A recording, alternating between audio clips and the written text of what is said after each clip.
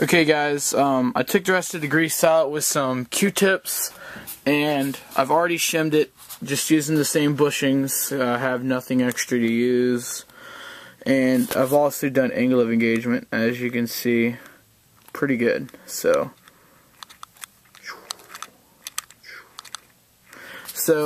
I'm just going to go ahead and actually put some new grease in here and stuff and just put it all back together.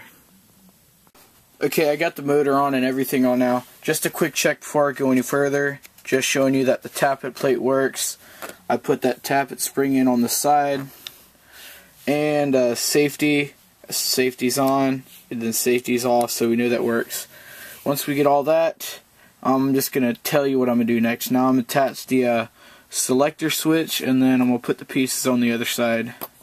Also thought it was worth mentioning, thanks to the wonders of Loctite super glue, I have actually fixed the selector switch, but I'm pretty sure this is not going to fix my full auto problem because I still need a cutoff lever. Okay guys, final part of the internals video for the M14. As you see, got it all back together. That's what we're getting, 345, so definitely better than 270 before, so 60 FPS just by replacing the strip piston. But I will do a couple more shots just to confirm that FPS with y'all. 343, and this is 0.2 BBs, so 344,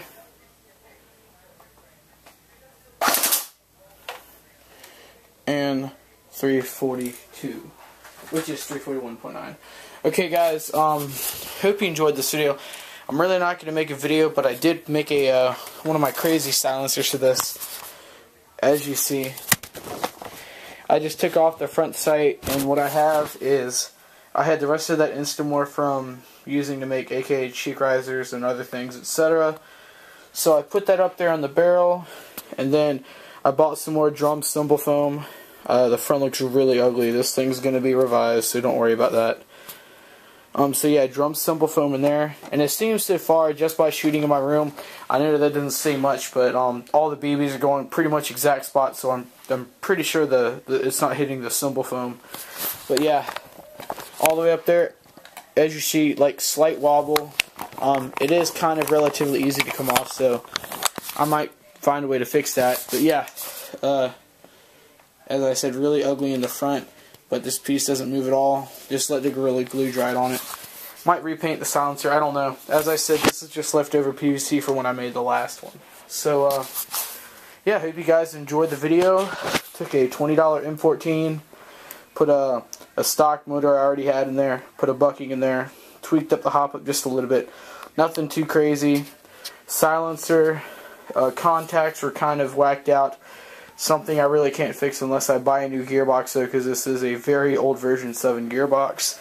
Also, I put the gun together before I showed y'all what I did. I also rewired the gun kind of completely, but basically what happened was the motor piece or the motor clamp on the red wire that came stock in the gun just kind of broke off on me. As you know, when I got the gun, it broke off the original motor. So I just got me some of my 16 gauge silicone wire and soldered that directly to the motor, and just cut off the black wire that was going to the contacts and resoldered on some black 16 gauge silicone wire, and just ran it all the way up through the gun. That way I don't have 3 different connectors to plug a battery in. So, you know, trigger response is slightly better, but of course with it being the micro switch, the trigger still has to go all the way back before you even get any type of contact. I really can't fix that. The only way to really guarantee you shoot off is by kind of pushing up on the trigger, which is kind of funny. So, yeah guys, pretty much it. I got a fully functioning M14 now. It works great. I just got to go out there tomorrow and see how it shoots, but that video will probably go up on what you're looking at. Okay guys, until then, hope you enjoyed the video. This was a What You Vlogs Internals Part 2 for the M14, and I'm out.